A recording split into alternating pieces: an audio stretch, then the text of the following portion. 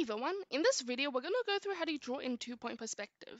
So similarly to the 1-point perspective, we're going to have a horizontal line, and this horizontal line is called the horizon line. And anywhere on the horizon line will pick 2 points, and these are called the vanishing point. And in 1-point perspective, we started off with a face, and in 2-point perspective, we're going to start off with an edge. And then we are going to start from the corners and have guided lines which leads towards the vanishing points. And we are going to add in the edges which we'll be using as well. And also have guided lines towards the vanishing points. And we are also going to thicken the edges which we'll be using. And then we will rub out the lines. So this will be our 2-point perspective drawing.